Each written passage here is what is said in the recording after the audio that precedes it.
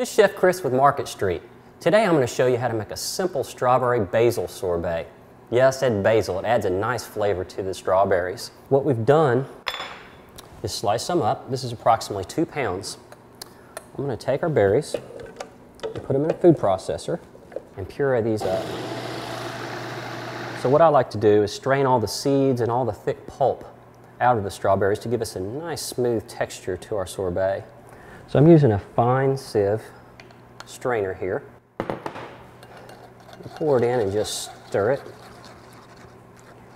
And all of our liquid goes through. And as you can see, it reduced down to quite a bit. So we just have a nice, silky, smooth puree here. To this, I'm going to add sugar, some water, and some fresh squeezed lemon. And I'm going to mix that all together.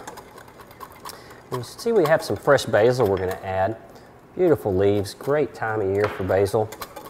I'm not going to add this yet. I'm going to add it towards the end. That way it doesn't darken and we still have that nice fresh flavor of basil. Okay, now that we have that mixed, let's talk about the ice cream machine. This is an inexpensive ice cream machine that you can get at any department store. It runs around $50.